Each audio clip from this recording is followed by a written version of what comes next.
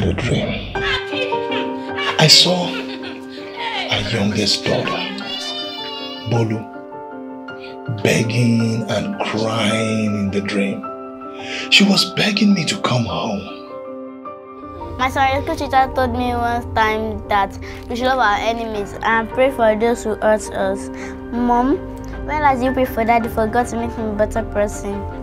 They cannot work, Akin. They cannot work.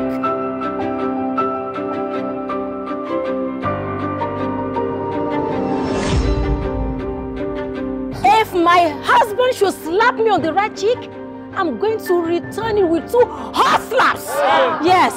Sister Funke, please, take it easy. I had a dream. I saw this house on fire. We were running looking out for safety. Looks like there's only one dead person here. I woke up and I was afraid.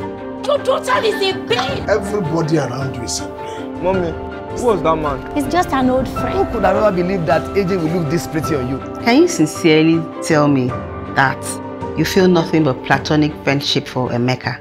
Why are you always locking your door? What are you hiding? You're not different from them. That's it. What she said to you was a lie. You are dead to me. And whether you like it or not, you will die alone. Love your enemies. Bless those who curse you.